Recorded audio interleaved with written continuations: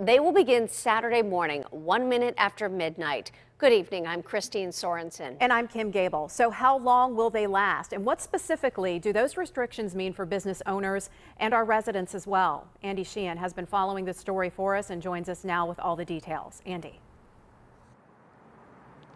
Well, Kim, the governor says that dire times require drastic actions, and he is implementing what he is calling targeted restrictions to last 3 weeks, aimed at stopping the spread, flattening the curve, and preventing a holiday surge in these COVID cases.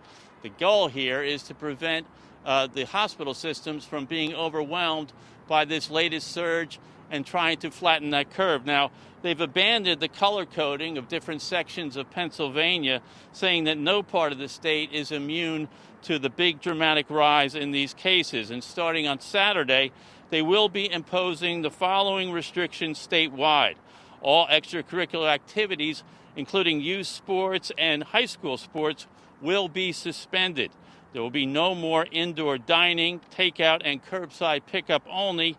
And businesses, including gyms and casinos, will be closed. That also means that museums and movie theaters will also be closed. Gatherings will be limited to 10 people indoors and 50 people outdoors. The stores will remain open, but at 50% capacity. Now, the governor says these restrictions are targeted to achieve 3 goals. I hope that we accomplish 3 goals. First, I want to stop the devastating spread of COVID-19. Second, I want to keep our hospitals and our healthcare workers from becoming overwhelmed. As Dr. DeFlich said, we're now in the 9th or 10th month of this pandemic. People are really tired. We're all tired, but our healthcare workers, above all, are really, really tired. And we want to make sure that we keep them from being overwhelmed. The third thing is to help Pennsylvanians get through the holiday season and closer to a widely available vaccine, that is the light at the end of the tunnel, as safely as possible. Now, the chief concern here is preventing the health systems from being overwhelmed, and the fear is that a vibrant Christmas